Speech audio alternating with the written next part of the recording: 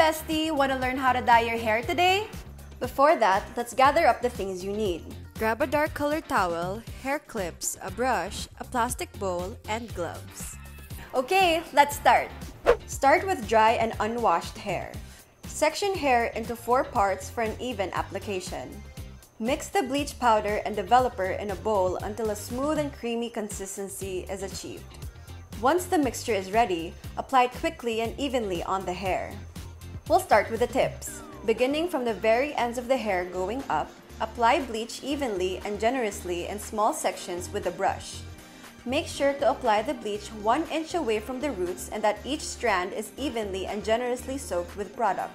It should feel squishy and soft to touch. Once all the sections have been covered with bleach, go back to the first section you did and apply bleach on the roots until all the roots have been covered. After applying bleach to all roots, cover hair with a dampened plastic bag to keep the bleach from drying out. Every 5 minutes, check on hair to see if the desired lightening level has been achieved. Lightly tug on the hair strands to check on the health of the hair and prevent overprocessing. Do not leave the bleach on for longer than 45 minutes. Once the desired lightening level has been achieved, rinse hair thoroughly with lukewarm water. Shake a bit of this, air dry a bit of that, and ta-da! All good? Now on to the color!